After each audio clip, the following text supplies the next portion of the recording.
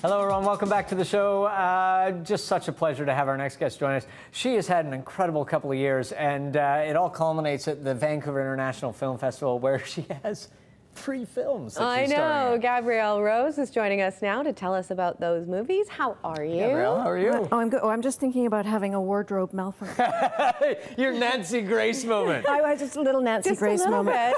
But well, it looks like everything's all in, Gabrielle. Gabrielle, if I just pull that one knot there, though, wouldn't that? I think if you pull this knot here, we can try everything that. just goes. Gabrielle, see. Oh, we're on camera. Later on in editing, I'm just going to get them to put a star there anyway. Yeah, put just a star so everyone thinks it may have happened. Or now, Mike said you have had a busy time the last couple of years. He was not joking. Amazing. How was this time for you? We're talking about the 3 films specifically today in the film festival, but you've been doing a lot more than that. How was it for you? It's been a wild ride. I was comparing it to being on the luge or something. Yeah. We did The Provider first, the 3 films that we're talking about. The Provider, which is a short film that's in the festival. And that was one of those 48-hour challenges where you get a package on the Friday at 6 o'clock, and then everybody gathers and thinks, what can they do with this package? And you actually get the genre put to you. I think ours was post-apocalyptic. And then overnight, the producer and director and somebody else write it, and then you get the script at 7 in the morning and off you go and shoot it. And that day, and then they have to edit it. By 6 o'clock on the Sunday night, the film is done. Yeah. And it's really quite extraordinary what they managed to do. It's extraordinary what people are able to do in the 48 hours compared to 10 years ago, because everything's changed so much in the world that we live in. But The Provider has such a look to it, too. You know, it's got such a signature look, and the color saturation and everything else. Beautiful, yeah. We had an excellent DOP and an excellent director. The DOP was Amy Belling, and Brianne Nord-Stewart, and Andy Thompson produced it. And really, it came together very professionally. And you play a lady in that has some ulterior motives when people knock on her door. I don't know what you're talking about. You just have that innocent face. She's very sweet. She's very sweet. See, you're doing it right now, and it's a little bit creepy. She's a little bit hungry, though.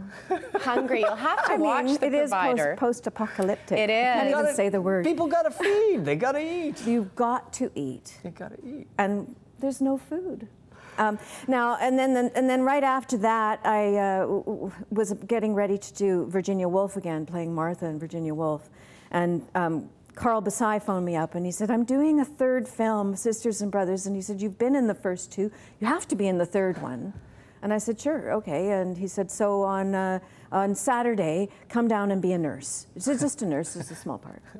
So I go down on the Saturday, and you're on not the a Saturday, nurse in this film. No, I'm not a nurse in the film. Well, I'm supposed to be, but he cut that bit. And he's got his hands in his head, and he's lost a storyline, and he said, "Can you do a bigger storyline? I don't know what it's going to be yet, but I think it should be about sisters. I'm not sure." And he said, "Come to my place on Monday, and we'll talk about it." So on Sunday, I'm thinking of ideas and typing them and emailing him back, and he emails back and says, no, you're not a sister. I want you to be a mother. I want there to be sisters that are younger. And so on Monday, we all gather, Casey Roll and Lena Monroe and myself and Carl, and we come up with a story, and on Tuesday we shot it. Now this is the 3rd in Sunday, the series. Monday, Tuesday. We've got fathers and sons, mothers and daughters, and now sisters and brothers. Sisters and brothers, yeah. Now, do you guys improvise the whole thing that we're watching? All the scenes are completely improvised.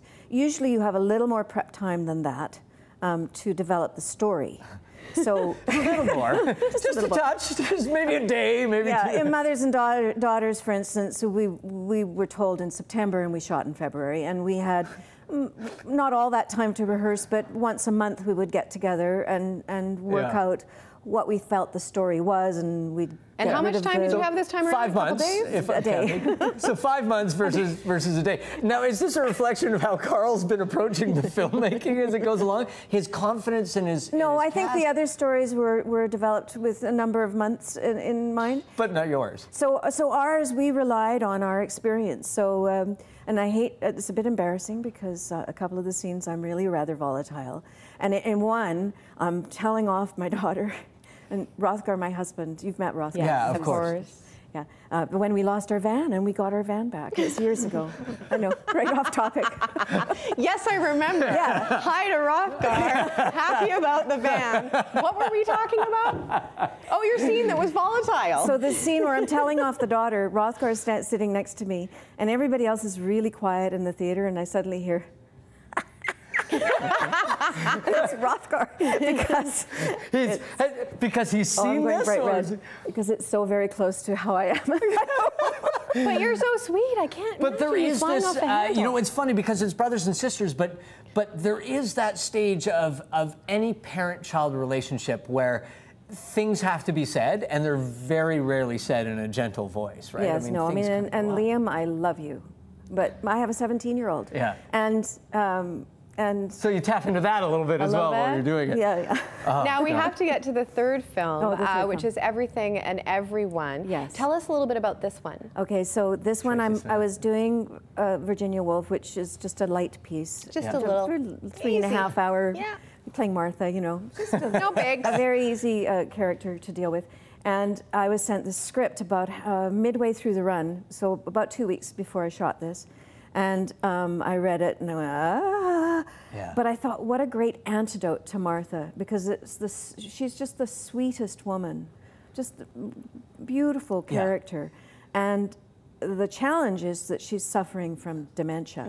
And it too has comedy, but it's very, very, very serious film. I mean, there's hugely tragic moments in the film, and but she is a really light character. I mean, your character believes the best in every situation. She's sort of angelic in her approach to things, you know, and it may be also the dementia that's affecting that. Yeah. Right. You know, I mean, like, so I didn't want to be. I'm a Virgo, you know, and I like to research things. I like to know what it's all about, and I didn't have time. So a friend of mine threw me this book called Still Alice. Still Alice, I've read that book. Lisa Genova. Amazing, isn't it? And I used that as my little Bible all the way through. That's what I was reading while I was on set, because I finished the play and went into the film, and I had no prep. You know, now we're going to show a clip right now. It's one of the funnier ones. Okay. Why don't you set this up? It's all right. This is at the very beginning of the film, and my husband and I have been canoodling. Jerry Wasserman is my husband. Awesome guy to canoodle with. And you know what? He's awesome in the film too. Yeah.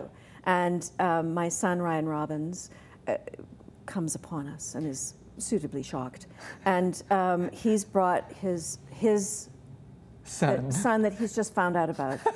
So this is the son's first introduction to the grandparents, and also the son walking in on his parents. Exactly. Canoodling. Yes. Let's look at the scene from Everything and Everyone. Rothgar also laughed about this. Yes, so Ben's here. So can you put some clothes on, please? What? Ben is here, Ma. I told you like 3 times he was coming today. Oh, no, he's coming next week. No, Mom, he's here. He's here today. You were gonna make up a room. You're gonna take him to the park. Oh, that's great. Will you be home for dinner, Noah? I'm leaving. Good luck, buddy. Hey. Hey, Ben. Hey, look at you. Come over here so that I can see you properly. Hi there. We are so delighted that you're coming to stay with us, aren't we? This is William, and he's your... Grandpa. Yeah, and I'm your grandma. I'm Rose. And do you like ice cream? Would you like some ice cream? Oh, good. Me too. But first, would you be a sweetheart and just pass me my bra?